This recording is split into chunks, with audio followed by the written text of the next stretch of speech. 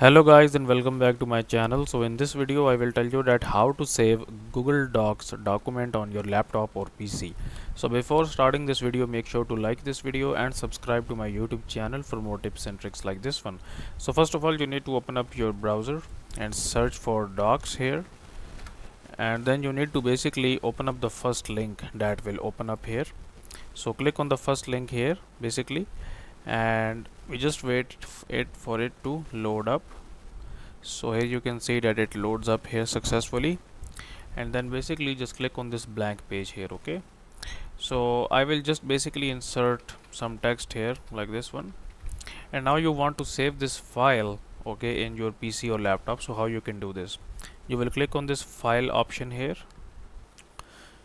So you have to click on this file option, and then here you have this download option. Okay, so if you want to save this on your PC or laptop, you can see bunch of different formats that you can save. Okay, so if you want, you can save it in docs format, or if you want, you can save it into a PDF format as well. So I will click on PDF, and then it will just download in my PC as a PDF, and I will just open it up.